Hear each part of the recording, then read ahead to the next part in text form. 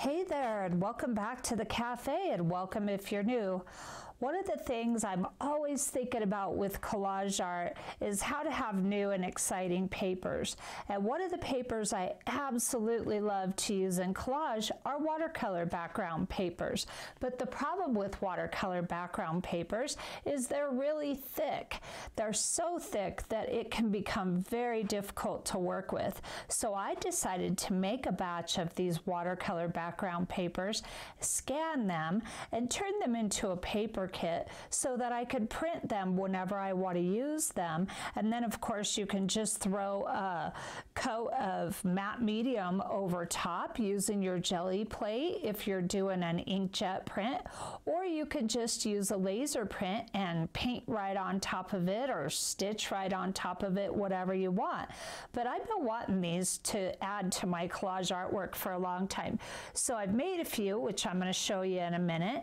And then of course I'm going to do a quick little demo to show you how I do mine. So what I used for these papers are my little Prima watercolor sets. I've used this Woodland set here, and I've only used a few colors out of these. I've used the Sand Ridge color, Shadow, Greystone, Mist, and Bear. And then, you know, I did different combinations of these colors. And then I also used my Prima Odyssey set. These are great little sets, and Hobby Lobby used to carry these, but sadly I think they don't, I have not seen them for a long time there, so you'll have to hunt around online.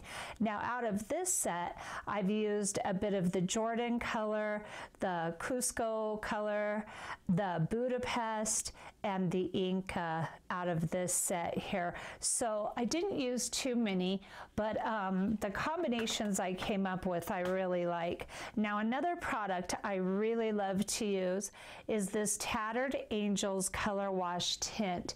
This is a it's a great stain tinting product, and it is water-based, but I have noticed when you try to rework it, you cannot rework this like you can watercolor, at least not as easily. And then this color is French Roast, and I love to have the bottle, but I also made a couple dropper bottles of a couple different colors I have. I also have the Black Velvet in this same color wash tint product. So this just makes it a little easier to pour it out onto my plate and water it down or do whatever I'm going to do with it.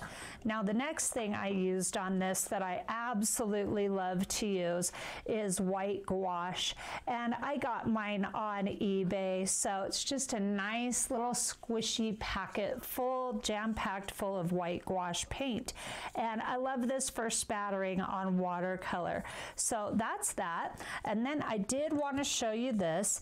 These are just pieces of poster board, and I picked these up at Walmart is where I've seen them, and they're in these packs of this size, which I'm not sure, I think these are like 11 by 14 size, but they're a really nice size to be able to tape your watercolor project down to.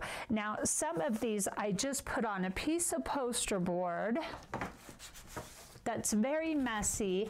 I did a bunch of these that were not on film, and I just used my messy poster board, and I did not tape them down at all. So you have options. You can do either way. Now the thing about taping down, and I am going to go over all these and individually too, is you get your beautiful border. So it really depends on whether or not you want a border with these. You can just do it real loose and not tape them down and take your paint all the way to the edges.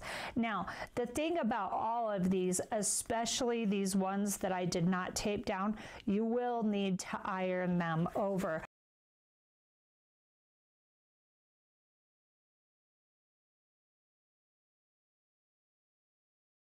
So let's go ahead and go through what I've got here. I did a really nice little batch, and I went ahead and made these into a paper kit. So if you're not interested in doing these watercolor pages yourself, but you still want to use them in your artwork, you can grab mine. I went ahead and put the link down below. And another thing about that, if you're interested in certain color combos or certain levels of intensity, I've got to say, this whole batch I did very intense. And I'm planning on making lighter batches too. So when I do those, I'm not going to show how to do it because I've already shown. I'll just link this video with the demo, but I will do flip throughs as I make these papers so you can see what I've got. But if you want a certain color scheme or you want a certain paper pack and you don't want to make them, just let me know in the comments section below.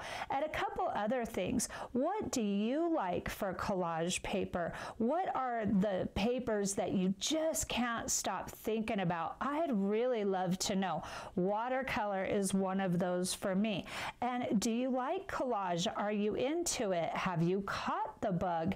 If you have, this is a great place to be. So here's the first one that I did, and I have a lot of spatter on most of these that I've done here. I really like that look.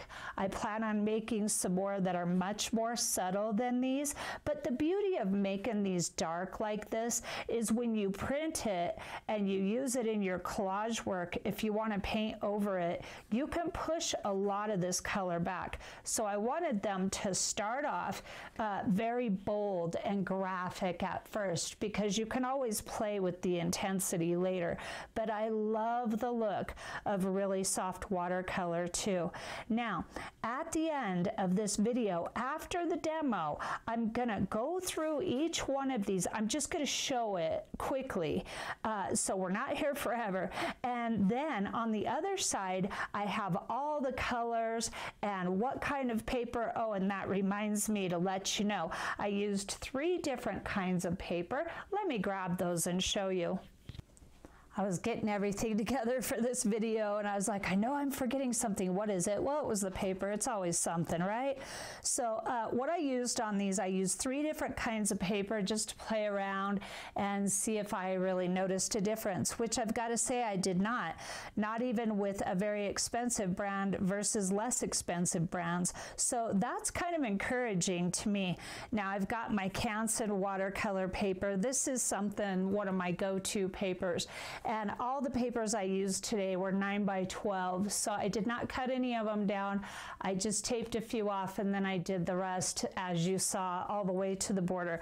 So some of them are Canson, and at the end of the video, I have written at the top of each paper what kind of paper it is, if you're really wanting to know or concerned about it. Now also, all the papers I've used, in addition to them being 9 by 12, are cold pressed paper. So the weight on this is 140 pound. The weight on the Canson is 140 pound. And then I used this, and I was actually extremely pleasantly surprised. This is Artist's Loft watercolor paper. Same thing, 140 pound, 9 by 12 cold pressed paper. So and the difference between the cold press and the hot press is just cold press has texture and hot press is very smooth. So those are the papers I used, and I've got to say I used this one the most, and I was really happy with it. I was just fine with the results I've got.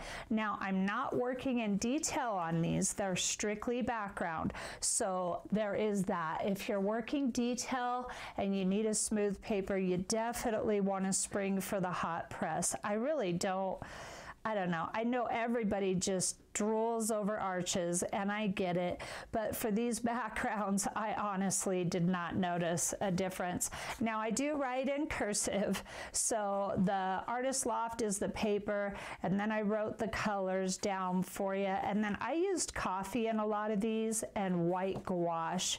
So this one actually did not have white gouache. I meant to use it, and I liked it so much that I didn't. I didn't pull it out. I really like the way it came out without it. So everything else is correct. I promise, I promise. But when you get to this really colorful one, no white gouache on that one.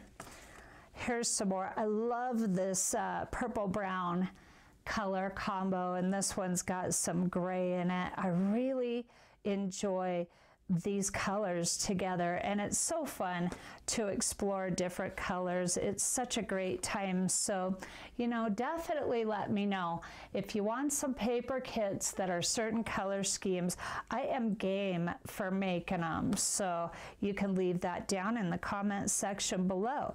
Now these three right here are the ones I taped off to the poster board I had shown you earlier, and it's just a different look. It's fun.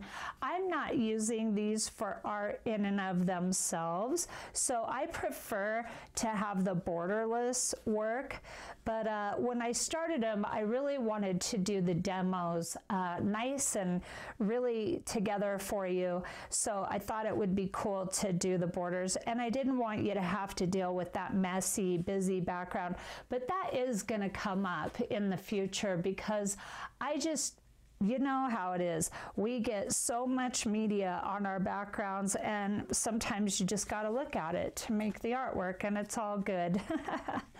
I don't know. It's one of those silly little things. It's like, do I keep buying poster board or do I use what I have? I'd really rather just use what I have. So here's the last one. And remember, I'm going to quickly show you the piece and then show you all the information at the end of the demo, and then you can go ahead and make some of these yourself. Enjoy!